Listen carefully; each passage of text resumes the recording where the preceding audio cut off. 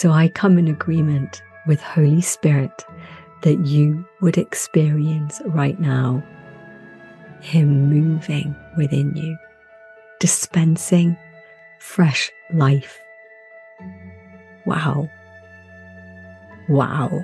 He's doing this right now for you. He's dispensing fresh life inside of you, divine life, His life inside of you, reigniting your capacity to believe Him, and therefore enter into the realm of confident faith and rest. I am Liz Wright. Welcome to Live Your Best Life. The only thing that matters now is living by the power of this wonderful new creation life. We're going to become an undefeatable force of radiating glory, and we are rising up strong now in this hour. Hi, welcome to this week's episode of Live Your Best Life with, of course, me, Liz Wright. And in our time together today, when I've been asking Jesus what He wanted me to talk about, I kept feeling Him gripping my heart with the way He's been speaking to me recently about compassion, about His love and about compassion. And I've just spoken to our international mentoring community on this same theme, and Jesus just took us into a fresh experience of Him as our God of compassion and a deeper understanding of why that is so critically important, why it's so transformational for our lives.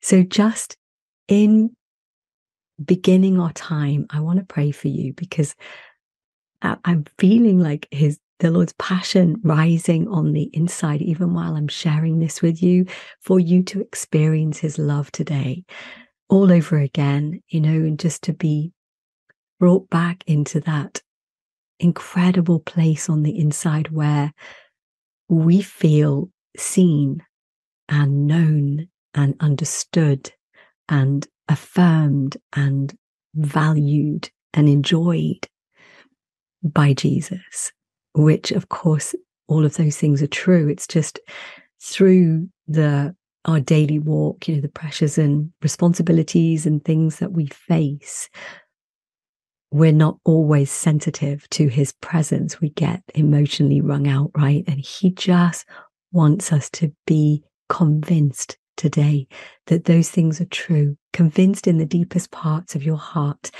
no matter how difficult life might be for you right now, or how amazing it might be, wounding, unmet needs from your childhood, just the stuff that we deal with in life, the unconscious programming that we can find ourselves running from, behaviors that we exhibit in life that, from unconscious beliefs that are driving us, we're not even aware of, the complexity and wonder of who we are, the brilliance of our unique design.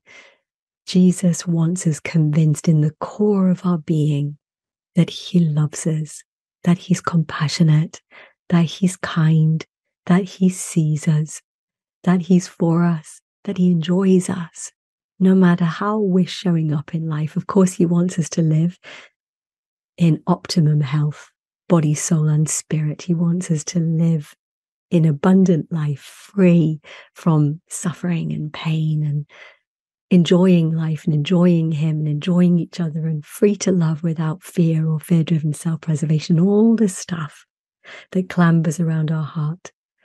But even so, as we're in process, which we all are in varying stages of awakening to the love of Jesus and the truth of who we are and the truth of our magnificent design and how besotted He is with us. While we're in process, He loves us and enjoys us and is calling us forth. And so I pray that as we begin our time, that you will be freshly sensitized by Holy Spirit. Just wow, woohoo, wow. Just want to Wow. Stop there for a moment. Pay attention. So Holy Spirit just began to move through me then, which you could probably tell. He's moving inside of you right now. So I come in agreement with Holy Spirit that you would experience right now him moving within you, dispensing fresh life. Wow. Wow. He's doing this right now for you. He's dispensing fresh life inside of you, divine life, his life inside of you, reigniting your capacity to believe him, and therefore enter into the realm of confident faith and rest, as it says in the word in Hebrews, those that trust the Lord. As we enter in through the archway of trust, as it says in Song of Solomon, as we step in through our supernaturally given capacity to trust the Lord, then we enter into rest. Wow. Wow. So I just felt him moving then and increasing your capacity to believe him and to sense his present presence, even more deeply than you have before. Wow. Particularly, he's gracing you to believe him for the experience, to move into the deepest recesses of your heart, every chamber of your heart, touched by his compassion, his kindness, his love, convincing the deepest, most needy areas of your heart that may still have love deficit, touching your heart with the truth, with the experience that right now he's within you. He's looking at you and he sees you, and he's not judging you, and he's not criticizing you, and he's not emotionally distant. He's not a distant God. Sometimes it can feel like that. He's restoring your capacity to experience his closeness, his oneness with you, his dedication to you. Gosh, I'm speaking from his heart right now. He passionately wants to and is empowering you right now because of his beautiful spirit inside you to experience your oneness, to be convinced of his love for you, that he sees you, that he enjoys you. Wow. Wow. For some of us, that is a revolutionary concept, but it's not just a mental statement I've just made, an intellectual truth. It's a reality for us to experience. Thank you, Holy Spirit, convincing every part of our heart of your truth today, that you enjoy us. Right now, no matter what state you might feel you are in, Jesus sees right through your temporary reactions to this life's journey. He looks right into the center of you, you incredible person that he created. You have, wow, unique expression, unique purpose, unique value to his heart. And today, right now, he is moving so that you can experience this again. So I want to stay with him here for a moment and just keep flowing with his heart. Wow. Thank you, Jesus. Every part of our hearts convinced of your attention,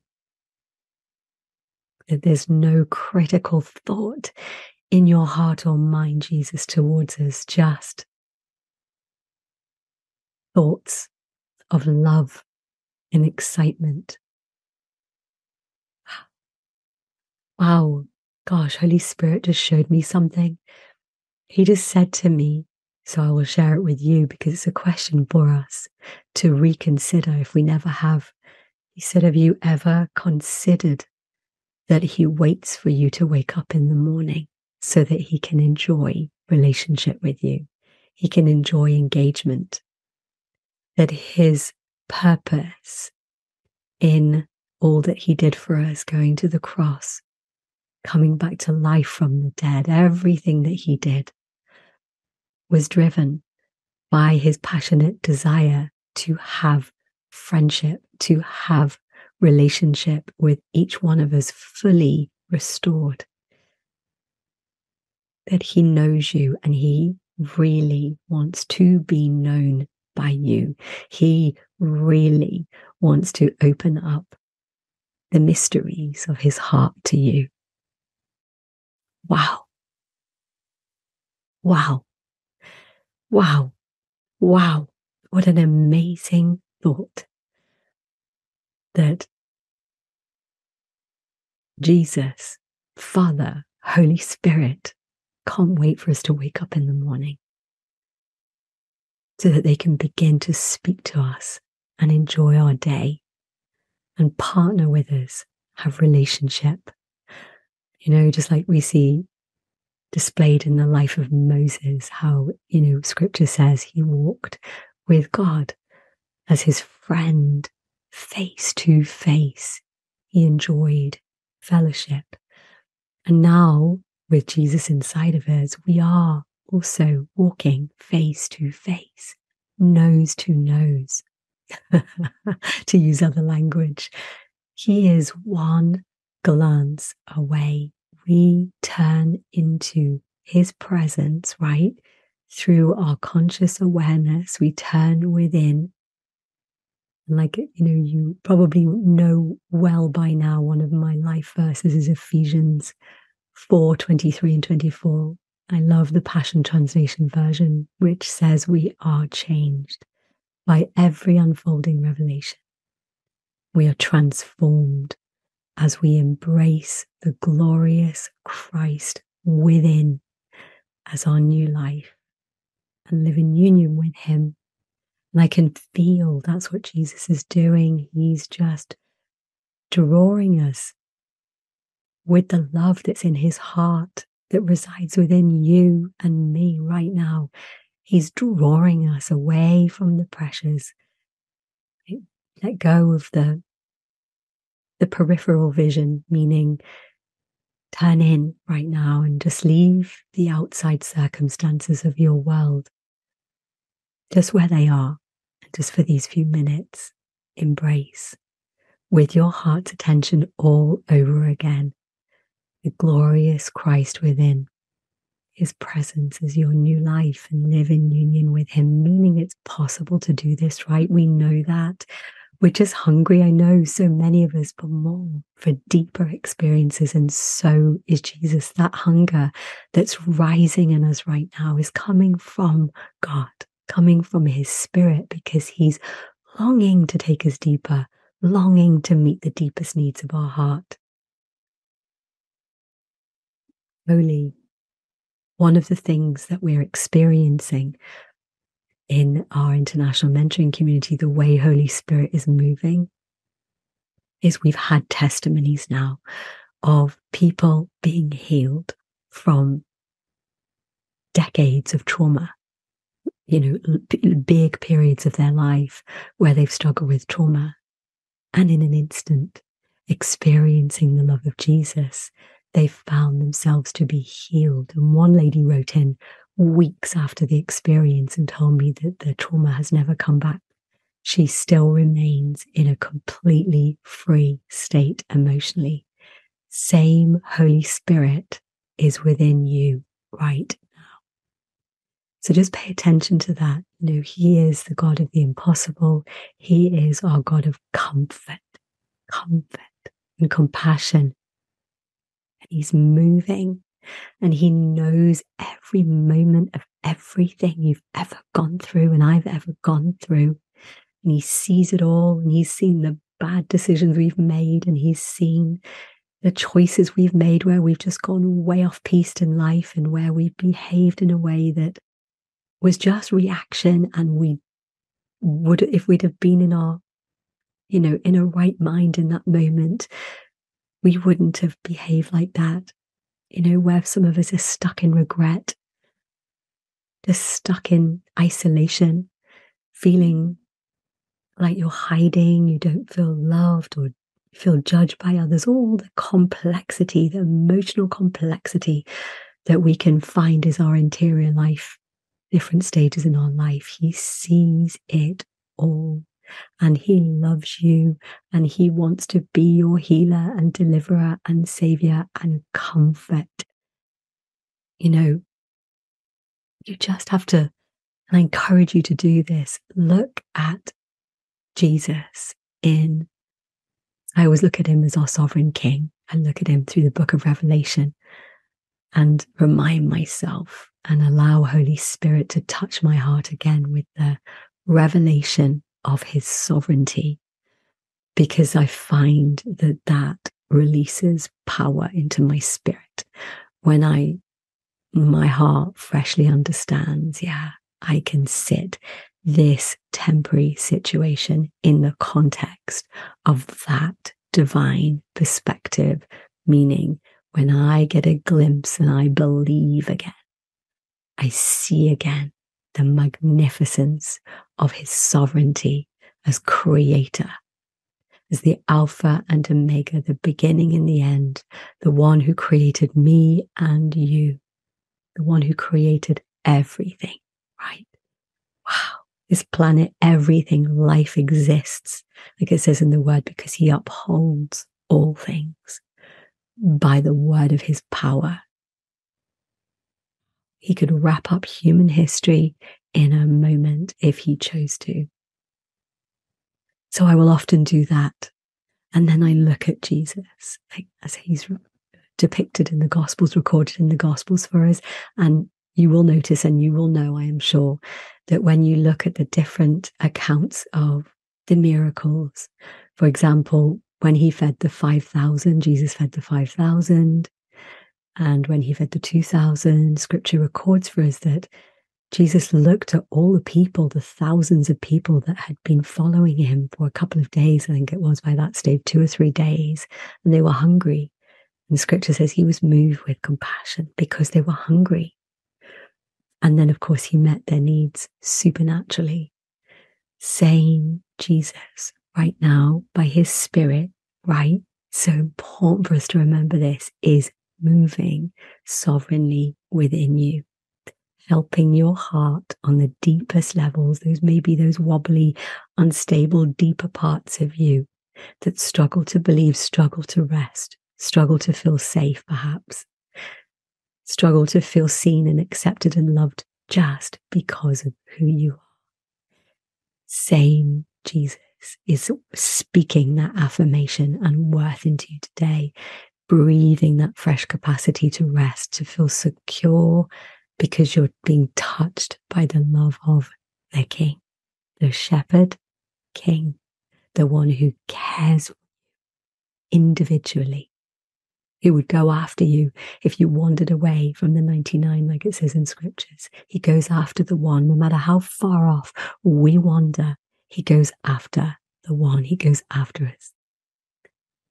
And the one who upholds all things, same Jesus, King and Shepherd, who undergirds our heart with strength, fresh strength, as we see him in his glory, in the truth and reality that nothing is impossible for him, that he is Redeemer, he is Creator, and he is the one who loves you and is bringing you forth into the full expression of your authentic design. And he will never stop until every part of you is completely convinced of his love and radiating your new nature in Christ.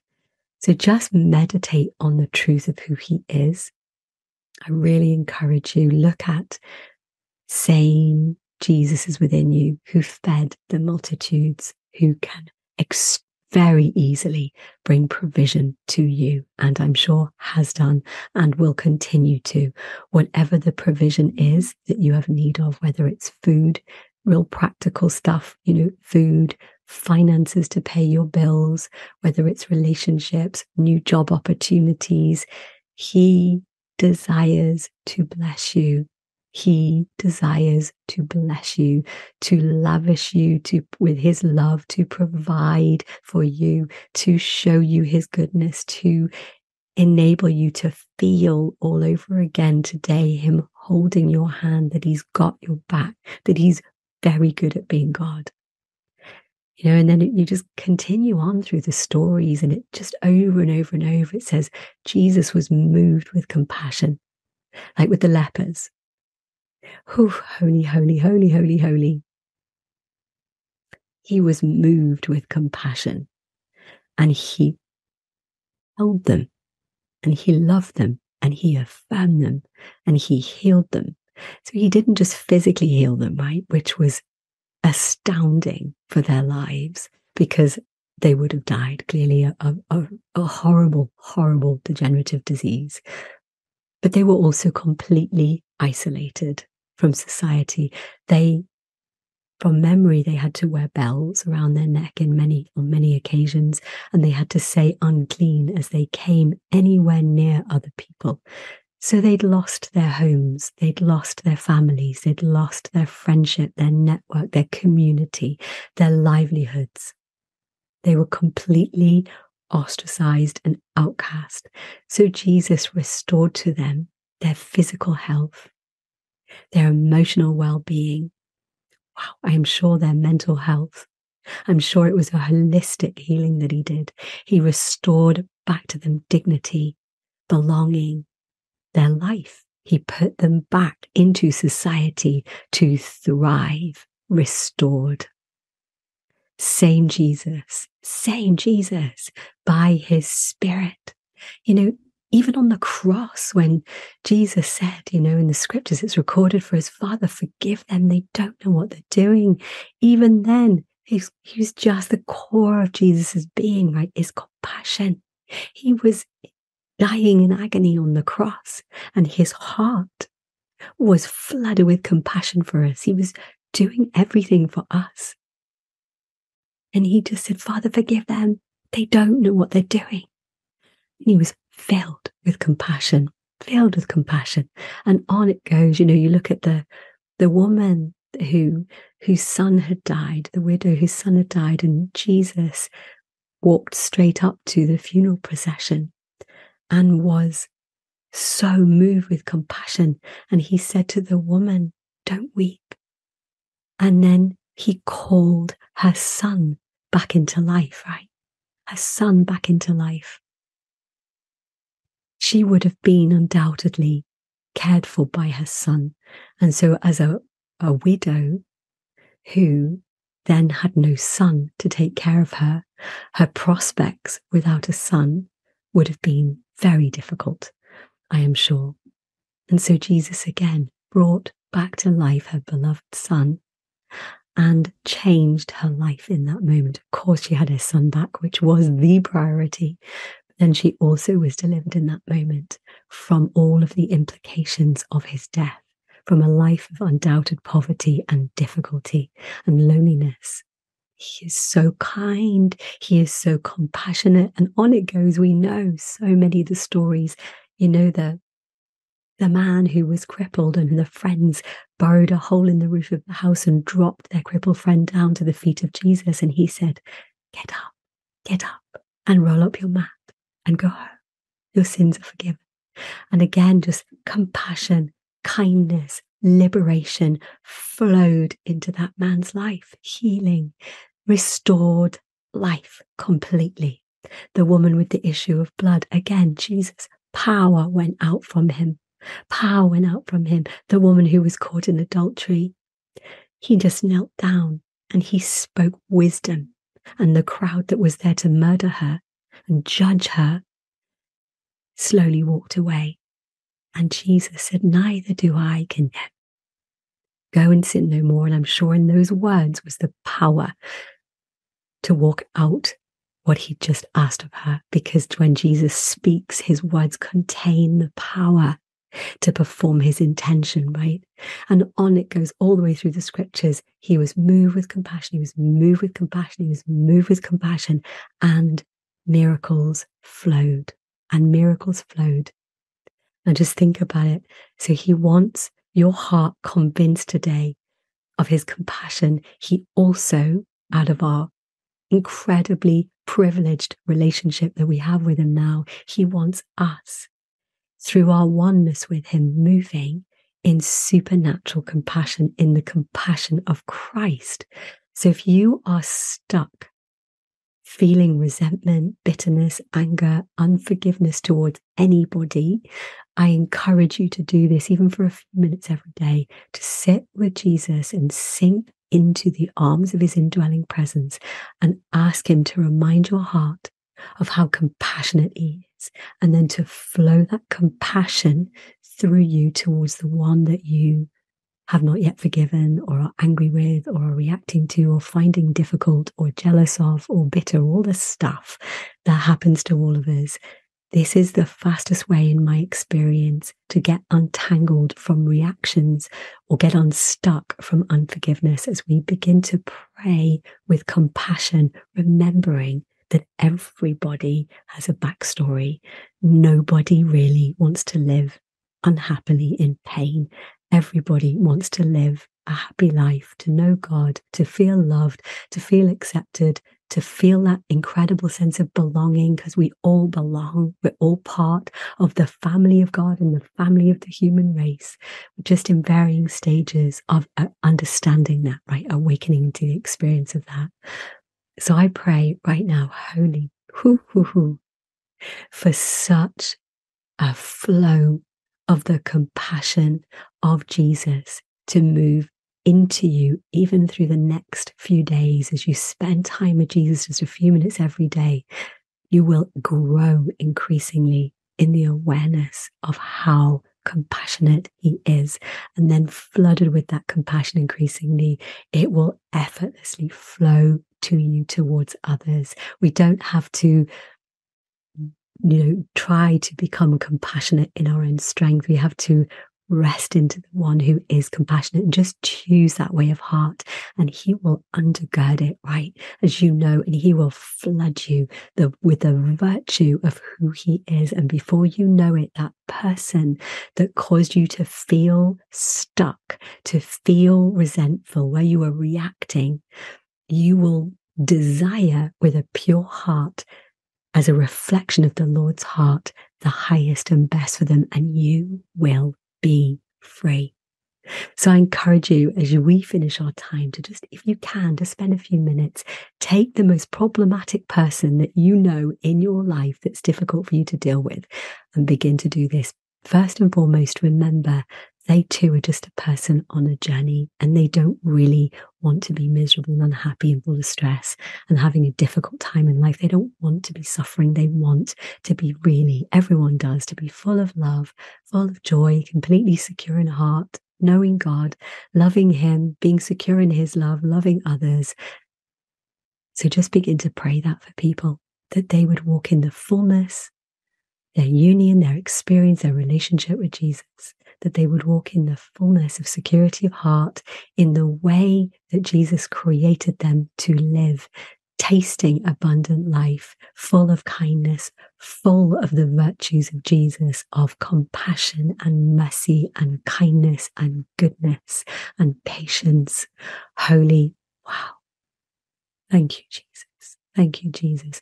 And as we do this, as we extend compassion towards others in our life, can see through the life of Jesus, it's compassion of heart through which the life of Christ flows. Miracles flow. We begin to see the miracle of multiplication and healing and even resurrection from the dead. Because we're tapping into the center of the heart of our unlimited God, and there is nothing impossible for him, and there's nothing impossible for us who believe. So I agree with you for the miracles that you need, for the shifts in relationships, for your heart to be completely overwhelmed again with the compassion of Jesus, to be convinced of your value, that you are seen and known and loved and enjoyed by our God. Thank you, Jesus. Holy Spirit. Woo-hoo. Amen. Amen. Oh man. Oh, we are praying for you. Have the most amazing week. And I look forward to being with you again next Monday. God bless. As we consecrate ourselves, giving all that we are to Jesus, we will experience his love. We will experience freedom. The more we lean into him, the more we surrender, the more power comes through us.